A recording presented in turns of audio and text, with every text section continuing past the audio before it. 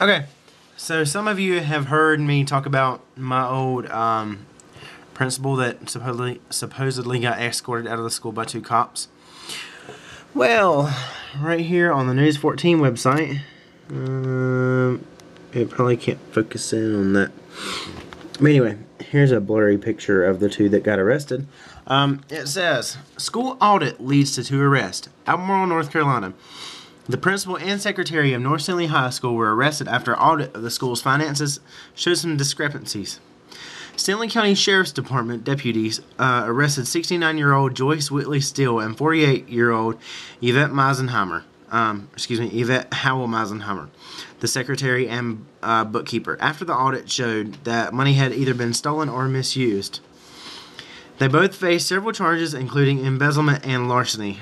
Officials didn't say how much money was taken.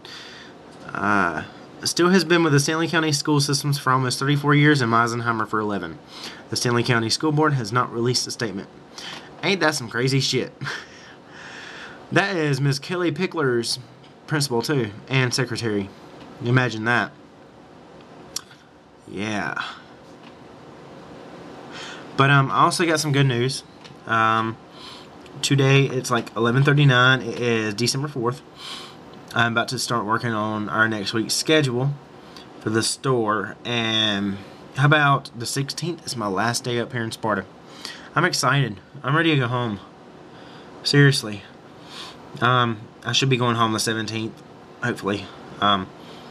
Saturday I'm going home. Saturday the 6th I'm going home. We got our Christmas party for the store. Monday, Wednesday, and Thursday, the 18th and 11th, I have my Serve Safe class and Serve Safe exam. So I'm coming back Friday the 12th until the 16th. But yeah, pretty excited. We're supposed to get some snow tonight, and it's supposed to freeze over. Probably won't, because the weathermen suck about this area. Because when they say we're going to get something, we don't. But when they say it's going to be a nice, beautiful day outside, we get snow all day. Imagine that shit.